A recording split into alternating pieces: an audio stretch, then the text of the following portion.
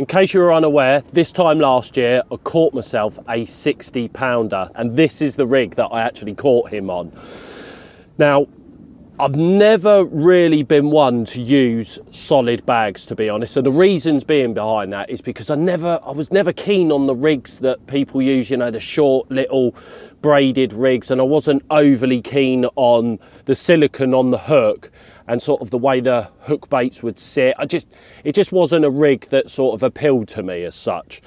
But then I saw this. I actually saw this on one of Joe Morgan's carp angle videos, and he'd caught himself a few giants on it as well. And I thought, you know what? I like that setup. And the first time I actually used it, I was at Sandhurst, and I had a couple of 40 pounders out of there using it. So straight away I was on, you know, confidence was well and truly high.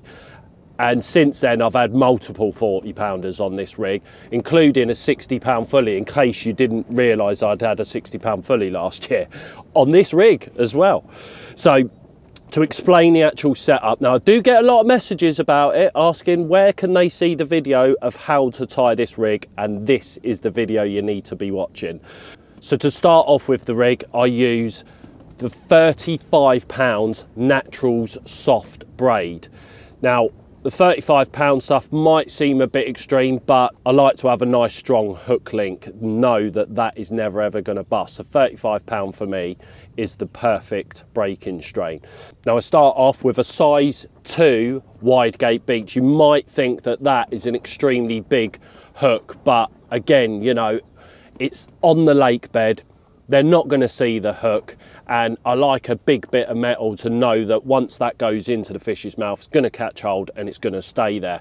I've always been a fan of big hooks, so I always try and use big hooks whenever I can get away with it. So a size 2 wide gate beak. Now we use a Palomar knot with soft braid, and reasons why you can't use something like the Grinner knot is because that will always slip with a soft braid. So always use a Palomar knot, and how you do that is you pass the braid through the eye, then back through the eye, so you're almost creating yourself a loop. And then once you've got the loop, you back it on itself so it's running alongside the braid, and then you twist once, and then you go back through the loop that's at the bottom right next to the eye of the hook. You then pass the size 2 hook through that loop and then dampen it down and then pull it all nice together. Now, what you don't want to do at this point is cut off your excess straight away. You don't want to cut off, you know, a few mil next to the eye. Leave the excess bit of braided material there. I then measure off 8 inches and then cut the braid away from the spool. I then create a figure of 8 loop knot. Now, what I like to do is actually measure 4 inches of the actual hook link, hold it at 4 inches, and then bring it back on itself and then create a figure of 8 loop knot so that your knot is dead center of the actual rig. So your rig in total ends up being 4 inches exactly. Now the reasons why I like having the knot dead center of the rig is that then gives me a place to place my putty. Because it's supple braid, putty can slip every now and then, and I like a big bit of putty to be sat dead center of the rig. So having that knot in the center there is absolutely perfect for your putty to grip hold of. Now before I actually put the putty onto the knot, I measure off 3/4 of an inch of medium shrink tube. I then slide that onto the rig, and then you'll notice I only just go over the eye of the hook, and I'll explain the reasons why I only just about go over the eye of the hook a bit later on. So once your shrink tube's on, you can then put your putty onto the knot, dead center of the rig where that knot is, and then we move on to the hook section. So I then grab myself a micro hook ring swivel. I put that onto the hook. Now the way you want to put that on is obviously with the ring part of it so that the swivel is hanging off, and then a size 2 hook bead. And what you'll notice is I'll place the hook bead right the way round, past the barb, and then all the way down the back of the shank, so that you've literally got about 2 or 3 mil gap between the eye and where the actual hook bead is. And you'll notice there's only a small gap there. Now the reasonings behind that is that just aids in the hooking properties, but again we'll speak about that once the rig is finished. So next up after that, I then shrink my shrink tube in. So place the kettle on, and so that you don't burn your hands, I grab some of our crimp pliers, hold the hook with the crimp pliers, and then I put a gentle curve in the shrink tube in as I'm steaming it off. So once you've steamed that off, as you'll notice, you've got that nice, lovely, gentle curve there. What it does is just aids that hooking property of that hook, and the hook holds that I've had from this have been unbelievable. So that is exactly perfect of how I like the shrink tube in to look. So hook bait wise, I either like to use a 10mm pop-up or one of our large pieces of corn.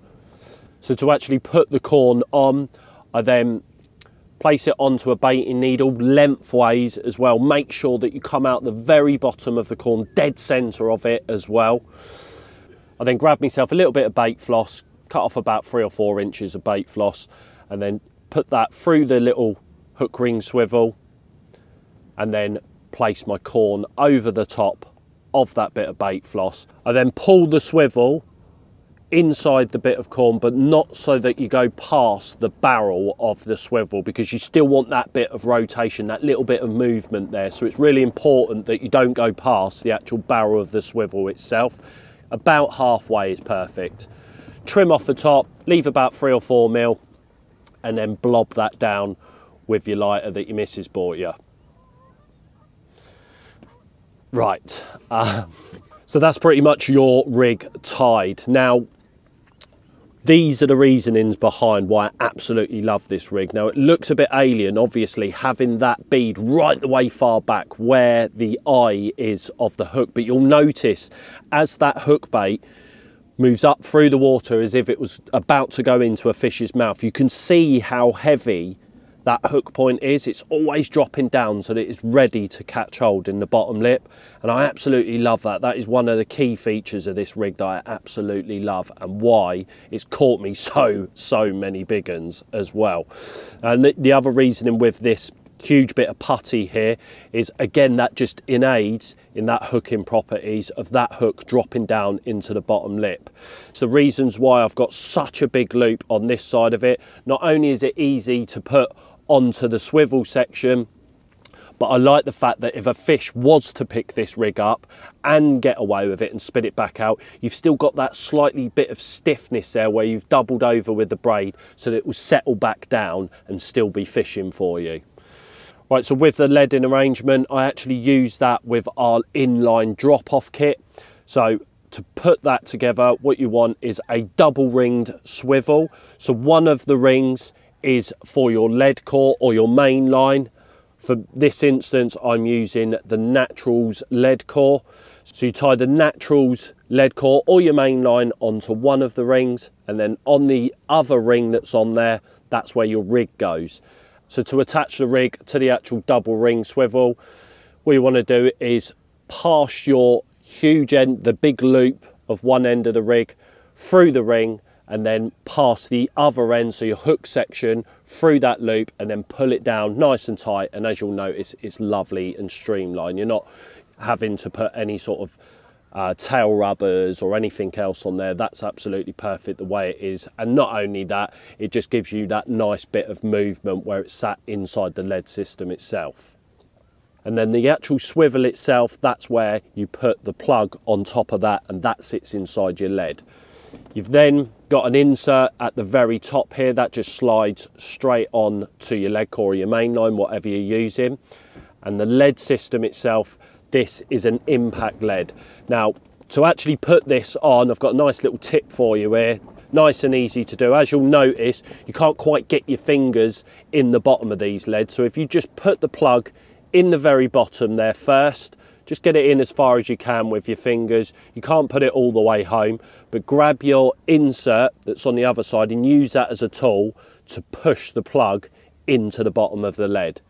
You then notice that we've got a slit all the way going up through the centre of the lead. That's where your line will sit, or your lead core in this instance, and then all you do is push your insert into the top, like so, and then that is a perfect drop-off system. So the minute the fish pick that rig up, feel the full tension of the lead system, you'll notice that the rig itself is actually coming out of the centre there, and they're feeling the full weight of that lead the minute that that rig gets tightened. Then straight away, the bottom plug, that'll fall out. Then you've got your insert at the top, that will drop away, and then you've got a nice streamlined bit of kit there to get your fish in. So that's the rig that I like to use for my solid bag fishing. And as you'll notice on the underwater stuff that we did last year, it was a devastating rig on that. And again, in case you didn't know, I actually caught myself a 60-pound fillet on this rig right here. So tie yourself one up, get out there, get using it, and catch yourself some giants.